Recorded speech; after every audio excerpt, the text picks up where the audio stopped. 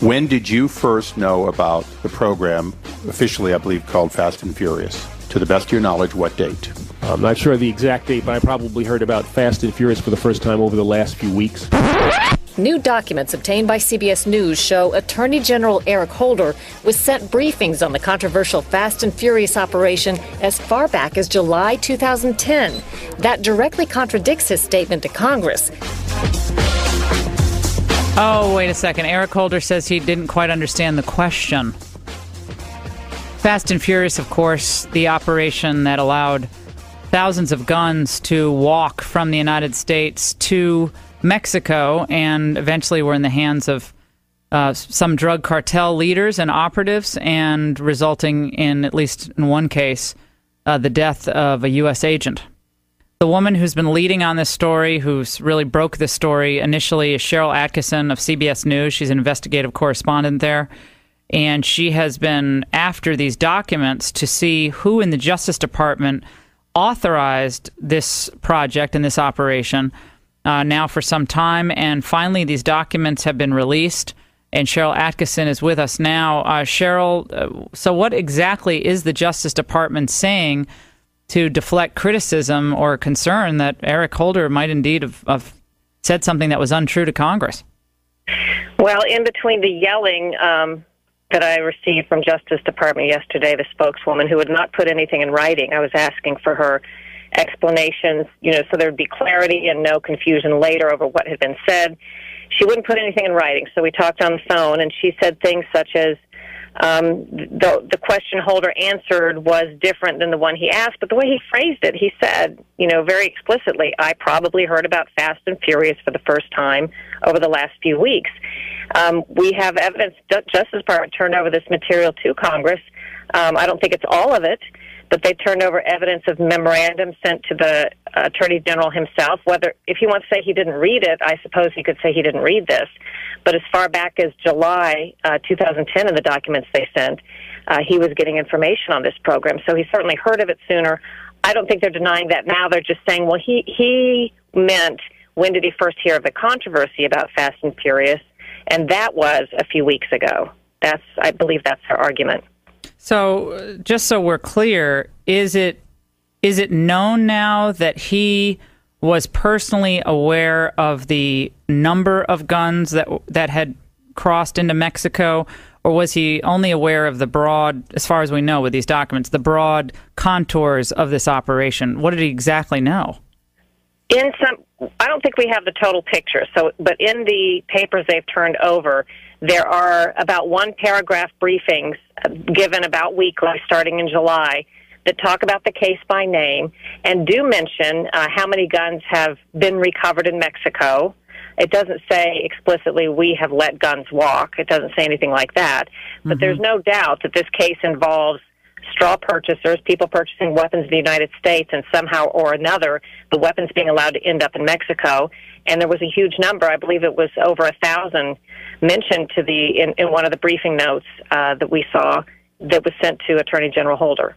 We know that some concerns were raised, right, initially about these guns crossing the border, but as far as you know right now, those concerns were not raised within the Justice Department about the fact that the guns were actually crossing the border, not just being tracked up to the border, but crossing the border and landing into the hands of these violent criminals?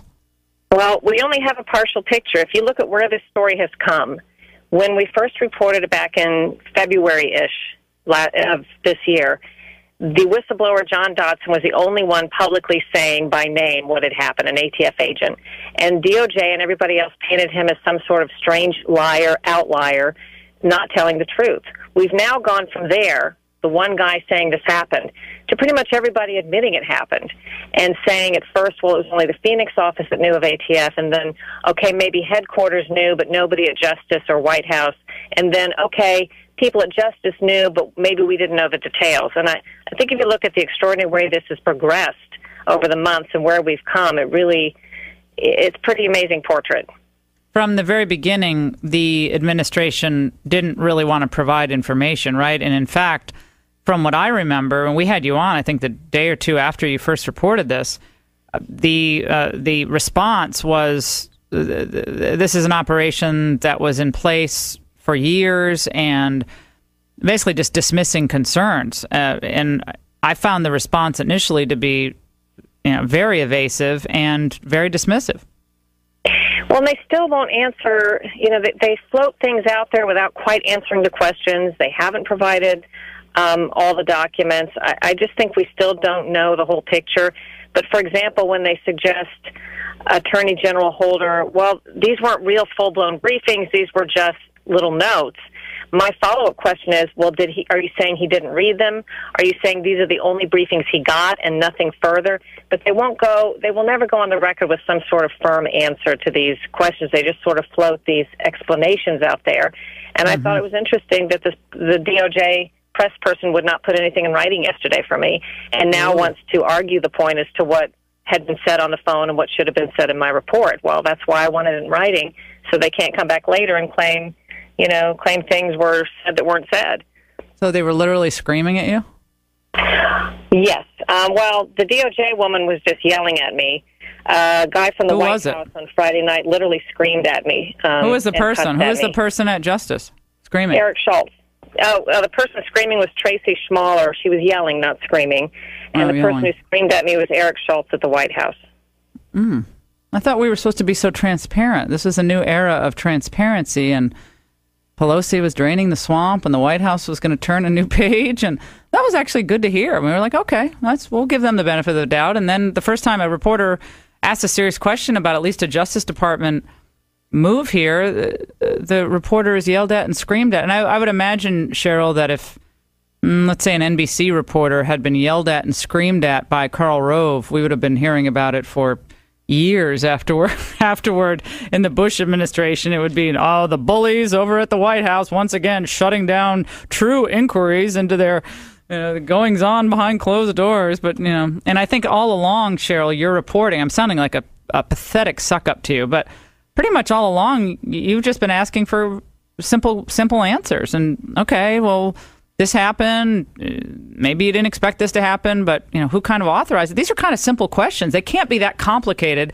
to get to the bottom of. Someone had to do the ultimate sign-off on thousands of guns. Do we know the exact number that went over to Mexico? We know more than 2,000 in Fast and Furious, and I will soon be reporting on the fact that is not the only case. So 2,000 for that operation, according to the agents involved. Okay, well, now I think I'm led to believe that Eric Holder doesn't read his memos and the president doesn't read his memos about green energy. So when people are warning him about green energy, okay, maybe he's not reading those. Maybe these just little paragraphs that Eric Holder is getting on things like Fast and Furious. I mean, he has a lot on his plate, so maybe he just couldn't read all of that. But do you expect another document dump anytime soon? I think we'll just get little by little. There may be more subpoenas. Yes, and there may be more subpoenas coming from Congress soon, so that there's more of a push. The White House turned over some documents, which I wrote about over the weekend, but withheld some documents. It is sort of a drip. And I'm certainly not the one to make the case for DOJ and White House about what I'm doing wrong. Right. They will tell you that I'm the only reporter, as they told me, that is not reasonable. They say the Washington Post is reasonable, the LA Times is reasonable, the New York Times is reasonable. I'm the only one who thinks this is a story, and they think I'm unfair and biased by pursuing it. And my side of the story is I never knew where the story was going when I talked to those whistleblowers back in January and February, and I didn't care where it went. I'm just sort of digging away and going where it leads, but I'm sure they take it very personally because it's very important. They have very important implications.